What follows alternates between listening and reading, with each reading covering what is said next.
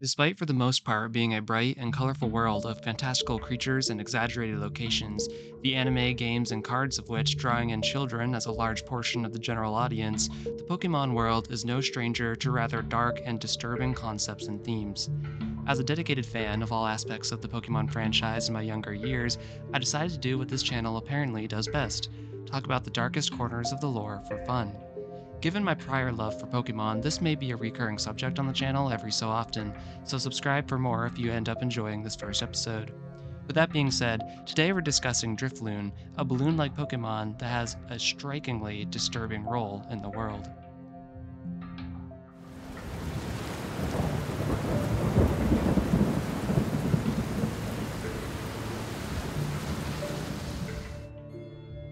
Drifloon is a dual type Pokemon between Ghost and Flying type, and was first introduced in the 4th generation of Pokemon.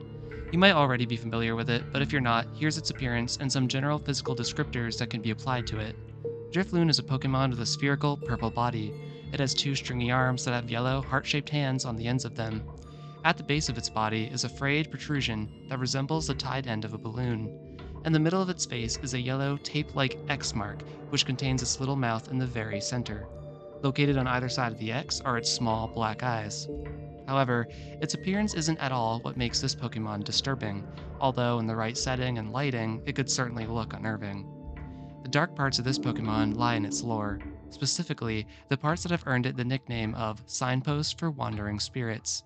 See, this Pokemon being a ghost type is connected to the supernatural and spiritual realm, as most Pokemon of this type are associated with it in some way, and to understand how exactly Drifloon is connected to it, we must turn to the various different Pokedex entries centered around it, spanning across the different regions and generations that it appears in. Here are some entries from Generation 4. A Pokemon formed by the spirits of people and Pokemon. It loves damp, humid seasons. It tugs on the hands of children to steal them away. However, it gets pulled around instead. Because of the way it floats aimlessly, an old folktale calls it Signpost for Wandering Spirits. It is whispered that any child who mistakes Drifloon for a balloon and holds onto it could wind up missing. Instantly, we begin to see why I've selected this Pokemon as a disturbing one. The idea of a living creature being formed by the disembodied spirits of other people and Pokemon is a hard concept to wrap around one's head. Some questions that immediately come to mind pertain to the nature of its consciousness. Is that too constructed of souls, or is Drifloon a separate entity that merely ferries them? The fact that it tugs on the hands of children is rather ominous, as it implies malicious intent.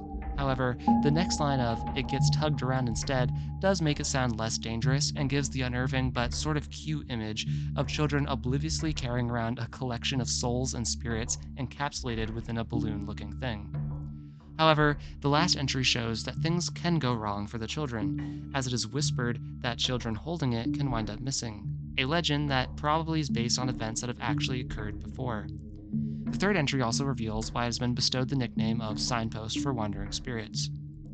The next couple of generations reinforce the idea that children vanish around Drifloon and that multiple legends have cropped up around it. Because these legends are such a thing, it seems that multiple children have vanished due to these Pokemon, and it also presents the idea that they are actively seeking out children to carry away. In the Generation 7 Pokedex entries, some more important information about Drifloon is revealed. Stories go that it grabs the hands of small children and drags them away to the afterlife. It dislikes heavy children. If for some reason its body bursts, its soul spills out with a screaming sound. Its round body is stuffed with souls and expands each time it leads someone away. Wandering souls gathered together to form this Pokemon. When trying to make friends with children, Drifloon grabs them by the hand. The fact that it dislikes heavy children, I think, displays that it is averse to being held by something that it is incapable of carrying away. Also, given that it gets bigger whenever it carries someone away, I think it's safe to assume that whatever children do end up vanishing due to Drifloon floating them away gets their soul trapped within it along with what other souls are already within it. Furthermore, the screaming sound that resounds if it happens to burst implies a level of discomfort or even pain in the spirits that are trapped within it. Either that, or it's just a harrowing noise that symbolizes the release of the spirits. Again, it is unclear the level of sentience that souls inside a Drifloon possess. Obviously, the more cognitive they are, the darker this concept becomes. The last bunch of Pokedex entries that reveal potentially unique information come from Generation 8. Perhaps seeking company, it approaches children. However, it often quickly runs away again when the children play too roughly with it. Said to lure away young children and carry them off to the afterlife. Some whisper that Drifloon are formed of reincarnated human souls, but these rumors are as yet unconfirmed. The gathering of many souls gave rise to this Pokemon. During humid seasons, they seem to appear in abundance. We see another condition Drifloon has for carrying children. Just as it doesn't like heavy children, it also does not prefer children that play roughly. I think this displays that it really is only after easy prey. If a kid is going to be too heavy or too rowdy to easily carry off, chances are it's not going to go after them. The next two entries deal with the legend surrounding its origin, namely that it was created through a gathering of human souls and reincarnated into Drifloon. One entry claims that the rumors are unconfirmed, while the other states it as though it is a fact. These entries only mention human souls, but earlier it was established that Drifloon can contain the spirits of Pokemon as well. A lot of these entries build up Drifloon to be a somewhat menacing and sinister force. However, in a few different episodes from the anime, Drifloon can be seen behaving in a friendly and even helpful manner.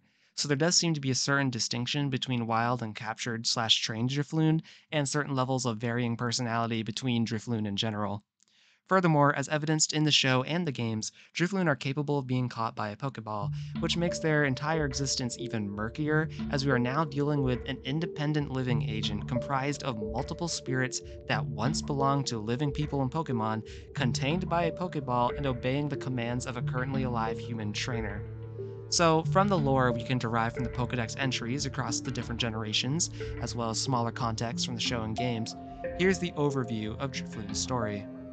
At some point in history, due to an unknown event, a large collection of souls from humans and Pokemon essentially coalesced together and formed the drifting spirit that came to be known as the Pokemon Drifloon, who is simultaneously its own independent agent and composed of the spirits of others. It becomes a sort of capsule that contains these spirits and becomes attracted to gathering more, preying on small children that they are able to carry away into the afterlife and add their soul to its collection. It expands slightly with every new soul it collects, and should it ever pop, the souls scream as they are all released at once.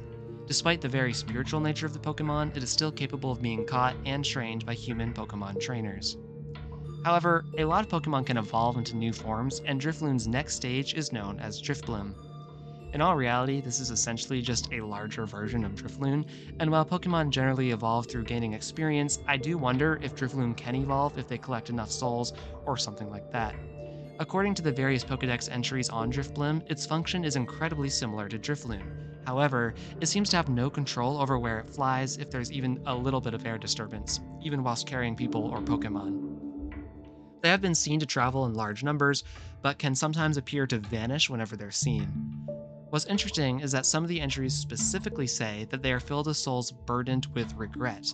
They also talk about how it uses these souls as gas in order for it to float and fly, and pair this with the entry mentioning how they can deflate. I wonder if whenever it deflates represents a soul within it moving on into the true afterlife, especially given the fact that these Pokemon are mostly comprised of regretful souls in particular. Maybe they take a sort of purgatory-like residence within Drifblim until they can move on from the negative emotions that bind them.